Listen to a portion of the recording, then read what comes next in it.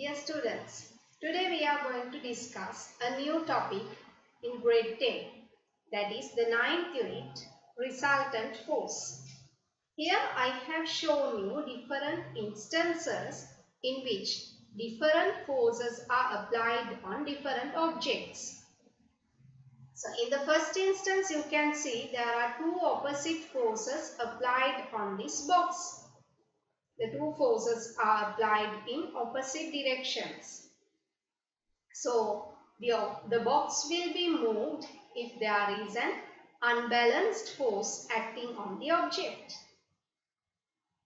In the next instance, you can see a force of X is applied on an object which is on a surface, and against the motion of the object, a friction force is applied. So you have learned about friction.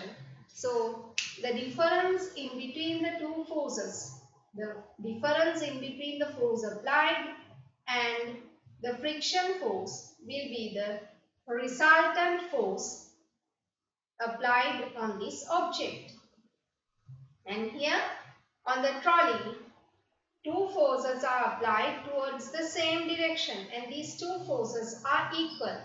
So not equal, they are equal in direction, not equal in magnitude but equal in direction. Both forces are applied towards the same direction. So in our day-to-day life we experience different instances where this type of forces are applied on objects. So the term resultant force stands for the single force that can be applied instead of a set of forces which can come up with the same result. Now you know, for example, when two forces are applied to the same direction on this trolley, if we can apply a single force which is equal to the sum of these two forces, that will be the resultant force applied on the trolley. If I repeat, the resultant force is the single force that can be applied instead of a set of forces applied on an object to come up with the same result. We'll discuss about different instances where we can talk about a resultant force.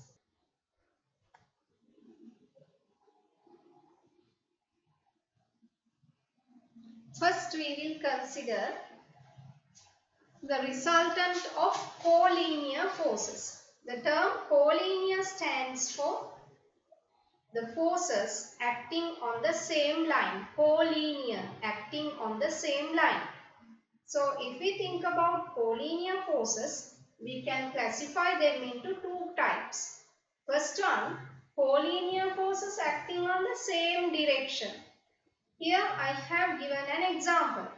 There are two forces acting on the same object, and these two forces are acting on the same line. Therefore, they are collinear. And you know the arrowhead shows the direction of the force applied. The two forces are collinear as well as they are applied towards the same direction. Therefore, simply we can take the resultant of collinear forces acting on the same direction is equal to the sum of the two forces. Very simple. So here we can write the resultant force is 3 Newton towards this direction plus 2 Newton towards the same direction. Therefore, the resultant force is 5 Newton and it is also to the initial direction. Right? Then here in this example, two forces are applied on the same line of action of force and on the same point of application of force. These are two collinear forces acting on the same direction. Therefore, we can say that the resultant force is equal to the sum of the two forces because they are acting along the same direction. So, instead of two forces, 3 Newton and 1 Newton, we can apply a single force of 4 Newton towards the same direction. So, the resultant force is 4 Newton. Right? Then, there are collinear forces which are acting in opposite directions. So, here you can see a 3 Newton force as well as a 1 Newton force is applied on this object, but these are opposite in direction, but they are collinear, acting on the same line. So, in this instance, simply when two people are, this person is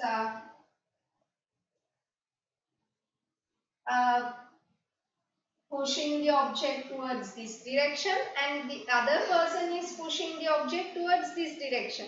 So, the resultant will be equal to the difference in between the two forces and the direction of the force will be the direction of the greater force.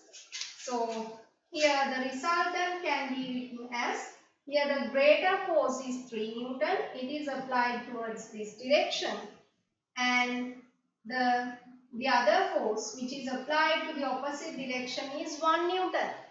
Therefore, the resultant can be written as 2 Newton towards the direction of the greater force. Therefore, the resultant force will be 2 Newton towards this particular direction.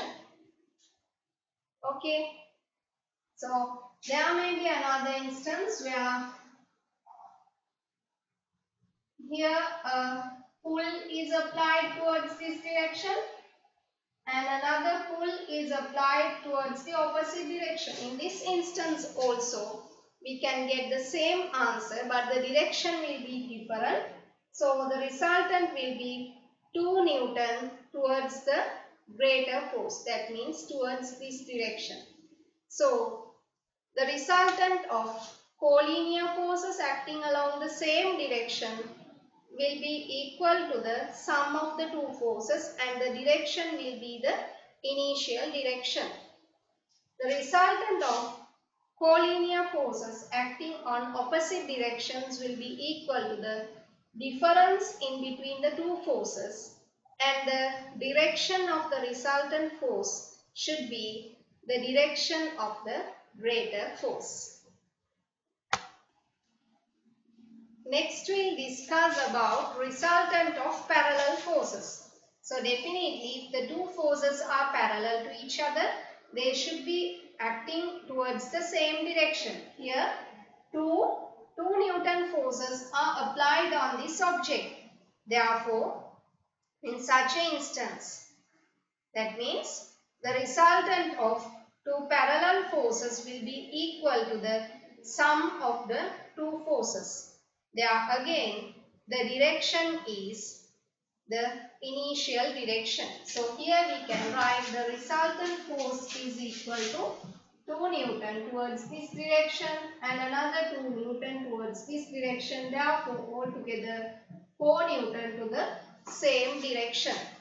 Therefore, resultant of two parallel forces acting towards the same direction will be the sum of the two forces. For example, we can take a bullock cart which is pulled by two bullocks. So, the two bullocks are parallel to each other and the force applied on the cart is equal to the sum of the two forces applied by the two bullocks. Next, we will consider the resultant of two inclined forces. Inclined means there is an angle in between the two lines of action of these two forces. Two forces P and Q are applied on this object. If we extend the two lines of action of forces like this, we can see that there is a particular angle. Therefore, these are known as inclined forces. So, here At this level, you are not supposed to calculate the resultant force. But remember, in this instance, the resultant force will lie in between the two forces. The resultant force will lie in between the two forces. For example, you take a stone and you tie up two threads on it. One is pulled towards this direction and the other one is pulled towards this direction. And the stone will be pulled towards a direction in between the two threads or the two lines of action of force. So I have come up with all the components in unit 9. So we have discussed what is meant by resultant force. What is the resultant force of collinear forces which are acting towards the same direction and which are acting towards opposite directions, and what is the resultant of two parallel forces. And finally I told you the resultant of two inclined forces lie in between the two forces, two lines of action of force. So that's the end of unit 9. We will meet soon with chemical bonds.